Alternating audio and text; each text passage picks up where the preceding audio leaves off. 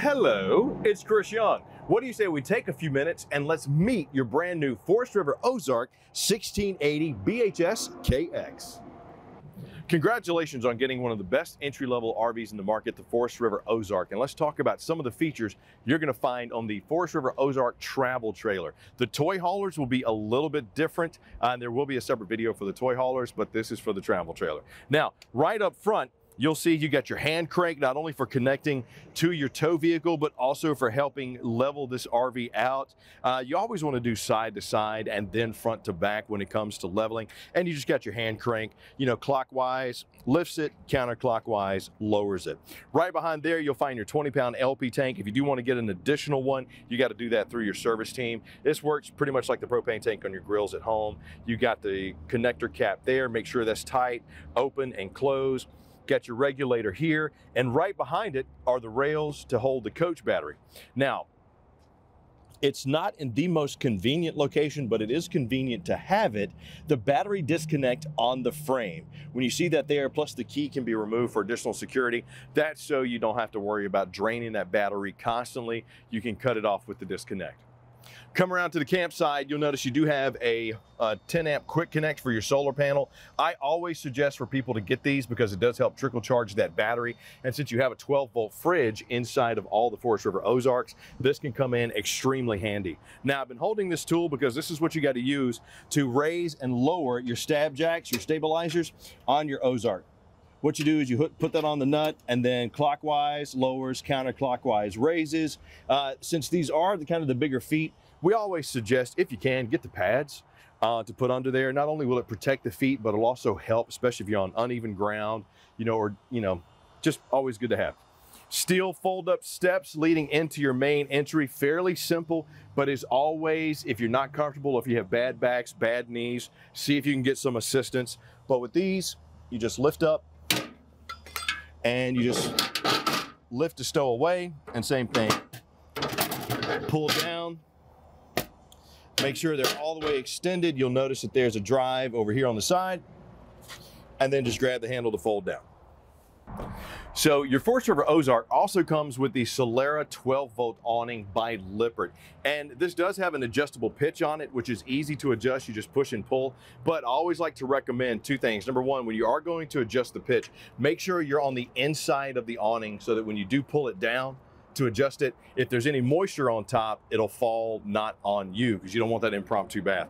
The other thing is, before you get ready to roll the awning in, make sure it's back level so that when you roll the awning in, you don't get those cockeyed awnings or cause the bottom to pop out, anything like that. Everything stays working the way it's intended.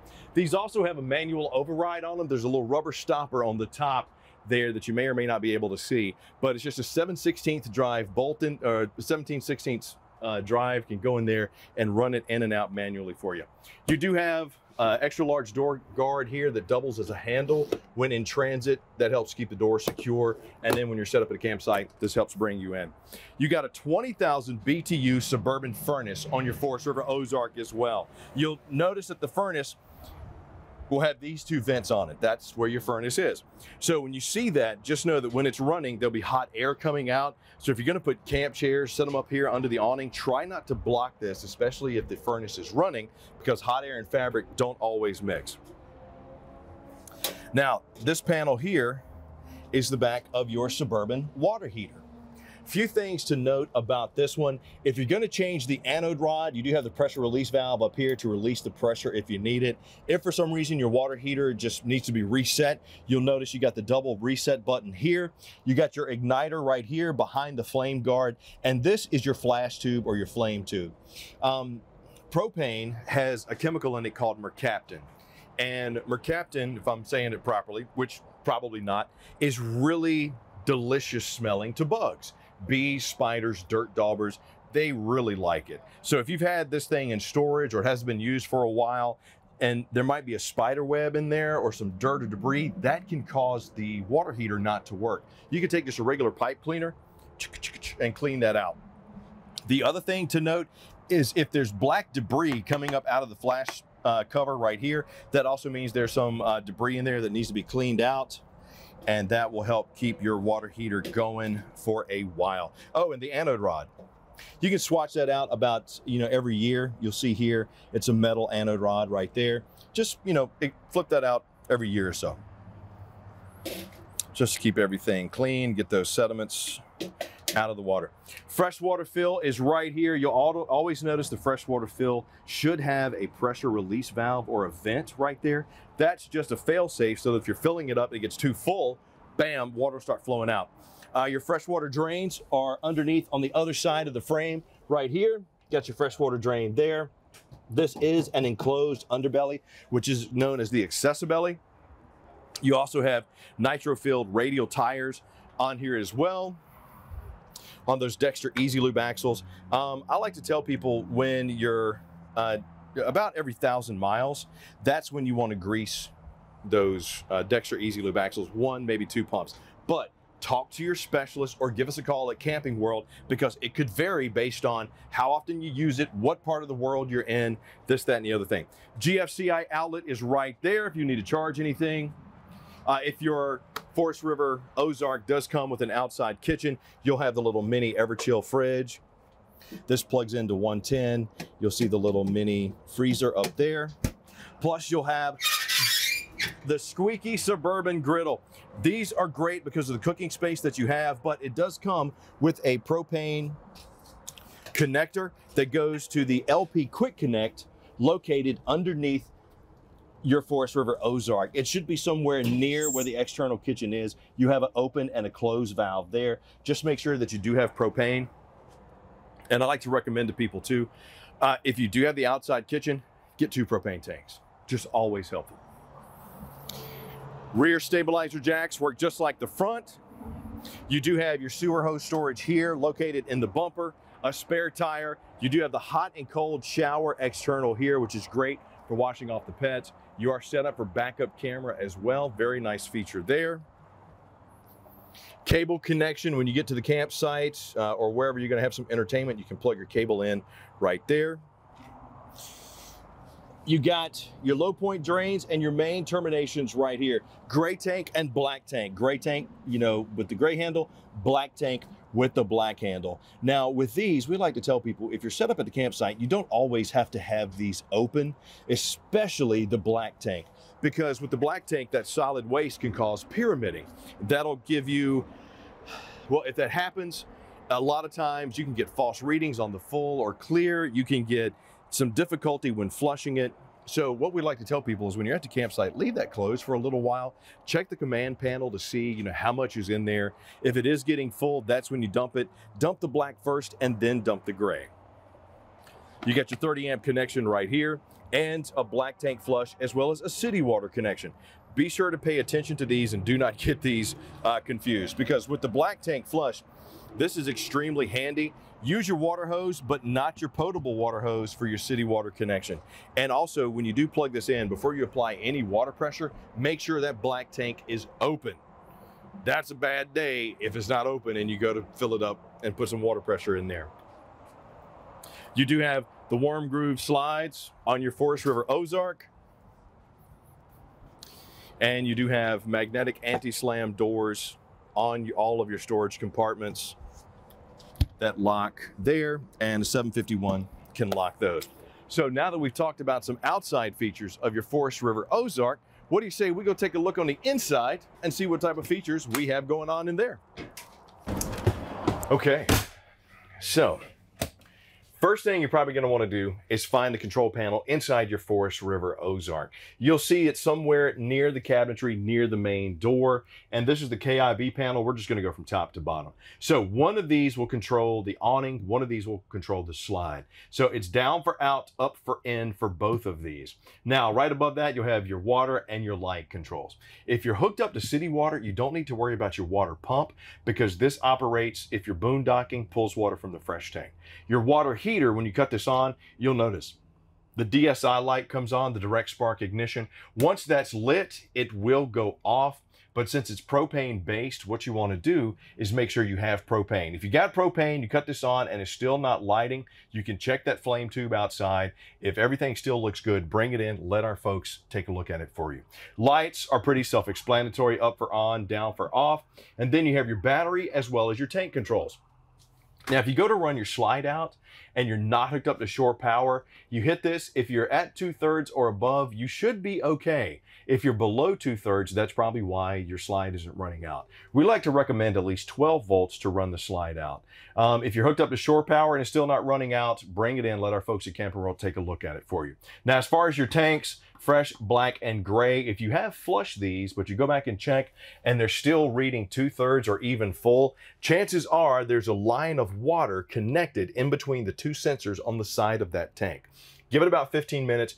That should drip down and disconnect the connectivity between the sensors and give you the true reading of empty. If not, chances are something's wrong. Maybe a sensor's bad. Bring it in. Let our folks at Camping World take a look at it. Now, let's do the sweep and check out some of the other features inside your Forest River Ozark. Right here on the kitchen, you're going to notice the travel trailers come with the Greystone 2-burner cooktop with the glass cover, not only giving you some additional prep space, but also doubling as a backsplash. Now, to operate these, what you do is you push the knob in and you go counterclockwise until this angled piece comes around to the ignition light right here, the little flame light. If you have propane, you should hear it start to running. Then you take a long wooden match or butane lighter, just be careful, and you light it. And then you can turn this back to high or low or off wherever you need it. Just make sure when you're done that you cut it off. Now we'll close that up. I did accidentally rip that off. Your sink. You have the undermounted sink right there with covers that double as cutting boards. You'll also notice you have a GFCI outlet and dual USB charging ports up there. That's where you can plug in your phone, do some charging. Your Greystone hood, very simple, light, fan, and then your Greystone microwave right there, whether it's 900 watt or 1000 watt, pretty simple, operates the same way as a microwave does. Right here is your Suburban 20,000 BTU furnace. You'll notice that by the type of grate that it has there. Your Everchill 10.7 cubic foot 12 volt fridge. This is the travel lock. When you're not using it, I always say, you know, keep this on anyway, just for additional safety and security.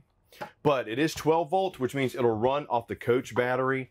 The only thing you want to watch out for is that if you're running off the coach battery, it will drain the power. So if you have that solar panel plugged in to the trickle charger, that'll really help out. But to cut this thing off and on, you just push the button for 5 to 10 seconds and that'll cut it off. Here's how you adjust your freezer controls, cold and colder.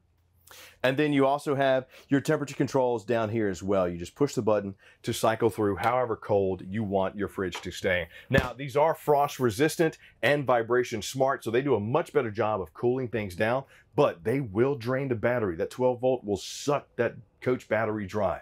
You'll also come with a 13,500 BTU Coleman Mach AC on this one, roof mounted here. Pretty easy to control. You got your vents open and closing right here, as well as in the back. You got your filters on the side. You got your off, your high cool, your low cool, as well as the fan options and the temperature controls. If you want to go warm or if you want to go cold, you got the turn knobs for those there.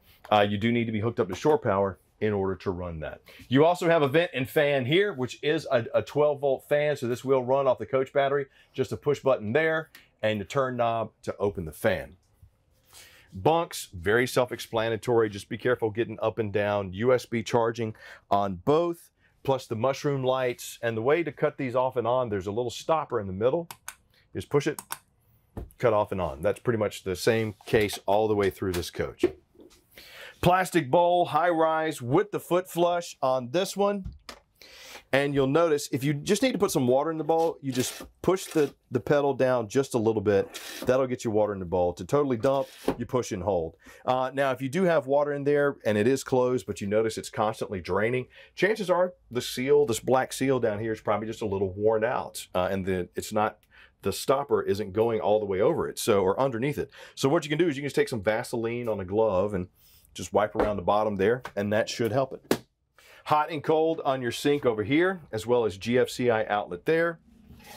Herringbone patterned 30 by 36 shower in here with hot and cold, and your shower nozzle there with the spray controls. Switch right here. And another vent and fan up top that works the same way as the one in there. Just push the button, cut the fan on, and turn the knob to open it up. If it's a really hot day, a good way to cool the coach down is to open both of those fans, open the doors, and then boom, that'll help pull the air out.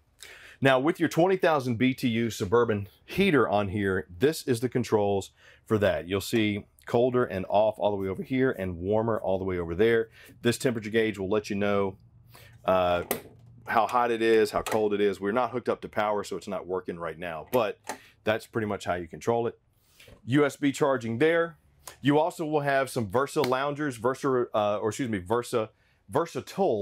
furniture in here, the Versa furniture as I like to call it. For example, this one, we have the chaise and we have the love seat that also turns out into a jackknife. And what's cool about this, sure, you got this good space, they're comfy, it has the material that doesn't stick to sweat.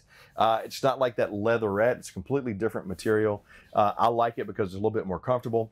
But if you need to do the sofa, just always be careful moving any component inside your Forest River Ozark. You got a bad back, you got bad shoulders, bad knees or whatever, ask for some assistance. But the way you pull the jackknife out, lift up on the bottom and pull slightly, the back will lay down, and now you can actually just remove this pillow and you have a full-size bed right there. Or somebody can sit, somebody can lay down, however you want to do it. And then to get it back in place, once again, just always be careful. Lift up on the bottom. I like to grab the top and pull, and then it just slides into place. You do have some shades on your windows that are held by these little suspension cords right here. These over time will wear out. So to get them tighter, you just take your finger and you just wrap it around the knob here. But make sure you do it on both sides, because what that'll do is that'll keep the tension so that the shade will stay in the position that you want it. We do have the Murphy bed on this one. I'm just going to remove the armrests here and show you how this works. Very easy. Just once again, always be careful with any component inside your RV. I can't stress that enough. I want you to enjoy it. I want you to make sure that you're safe, but you also want to make sure you don't damage anything inside your RV. So if you have the Murphy bed, you'll notice the lock is either going to be on the camp or the off-camp side. Very easy to operate. Just make sure that you're not too much pressure on it. You can't lift it up. So sometimes you may have to push this in a little bit to raise the latch, slide it out the way, lower the base down, grab your hyperallergenic mattress, and bam, there you go. So hopefully this has given you some insight and some tips on how to use your Forest River Ozark travel trailer. But if at any time, if you have questions, we have an elite service team standing by at over 180 locations nationwide that if you need to bring in, get something fixed, or work on your RV, we can absolutely help you out with that. Just come see us, because at the end of the day, we want to make sure your RVing experience is the best it absolutely can be.